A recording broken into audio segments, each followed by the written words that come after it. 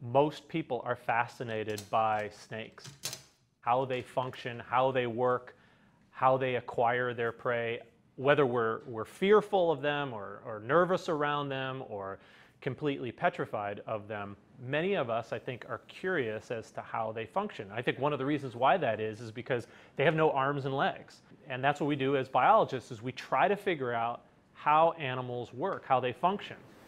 We were interested in evaluating the mechanism of death of prey items that were being constricted by boa constrictors, specifically mammals, in this case rats. People thought for a long time that suffocation was actually the cause of death. And I think that it's fairly logical to think that in about 1994, there was a paper that came out that suggested that no, in fact, suffocation was not the likely cause. Something else was going on because the animals were dying too quickly. Nobody had really ever tested that. From what I can see in the literature, we're the first to test it. All told, we probably spent a year, a little under a year, in the laboratory with this particular project, and 3 of the most motivated and hardworking undergraduates I've had the honor of training with. Basically, it's impossible to have done this research without them. It's hard to actually see where they stop being students and become full collaborators.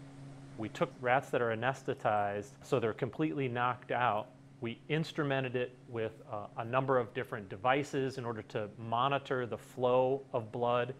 And then we allowed the snake to bite and constrict the rat while it is under anesthesia.